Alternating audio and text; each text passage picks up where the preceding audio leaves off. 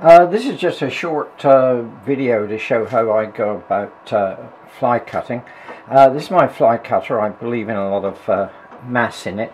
Now the difference between a single tool fly cutter and this one is I use two cutting points, one here and another one 180 degrees apart.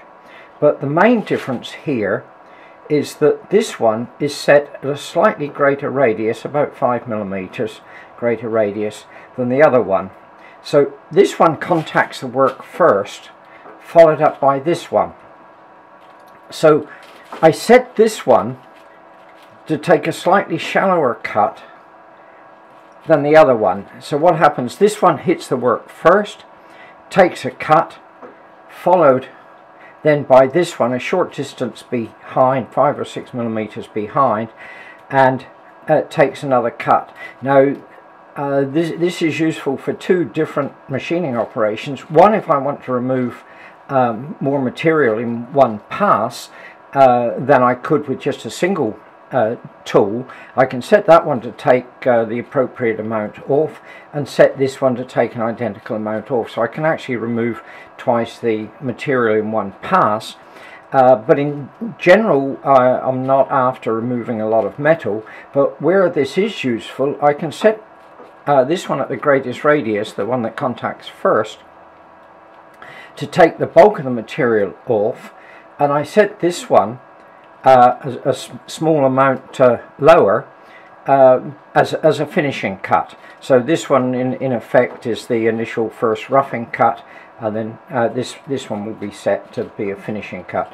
What I'm going to do here now is set them so there's about 0.5mm difference between them. So this will take the first cut, followed up by this one taking a 0.5mm deeper cut. So to set that, this one I've already got locked in place, the one that's at the smallest radius, the finishing one.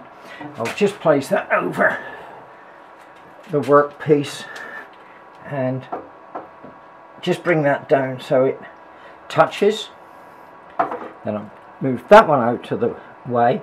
This one's already raised up, but I've got a feeler gauge here which is approximately 0.5mm, so I can put that underneath. Just need to raise the tool and put that underneath so it's set at the correct height, and then I just lock it in place with the grub screw. So now I'll just set the depth of cut. That looks okay. Maybe a bit much. We'll see.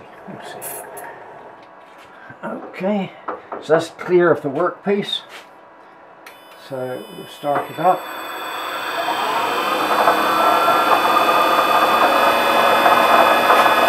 A little squirt of WD-40 for some lubrication.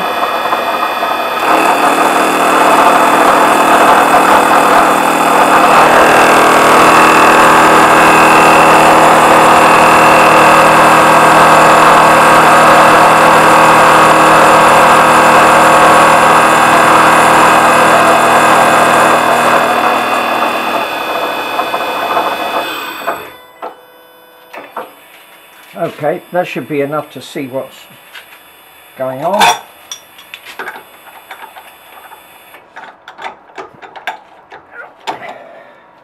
Just take the workpiece out for the camera. You can see here, it's just a little bit of a burr there. The first one was taking a fairly deep cut, followed by the second one doing the finishing cut 0.5mm deeper. Okay, and you can see the effect of the other tool set at a smaller radius following along 6mm or so behind the first. This video was made to accompany a much more comprehensive description on the Homemade Tools forum. So there's more details available there. That's it.